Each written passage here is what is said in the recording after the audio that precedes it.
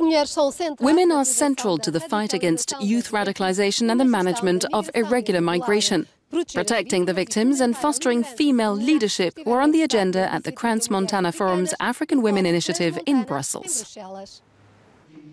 Women and children make up nearly 60% of refugees and migrants and are at a greater risk of exploitation and violence.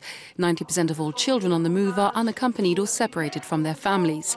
Italy is one of their main points of arrival in Europe.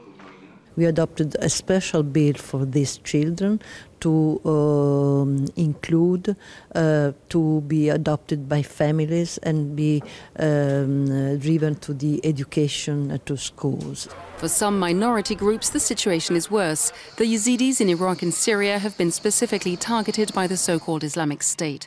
Sakharov Prize laureate Lamia Haji Bashar is a survivor. The situation for Yazidi refugees is very bad, especially those in Iraq. No steps have been taken to help or protect them. The forum was also a chance to reiterate the need to invest in programs for the empowerment of women and give them more resources to fight youth radicalisation both at home and at school. One attendee spoke about a territorial development program in the south of Morocco. The Foum El Oued Technopole will help young people by boosting research and development, offer training and education, and help create startups and businesses, both for young entrepreneurs locally and for the whole of sub-Saharan Africa.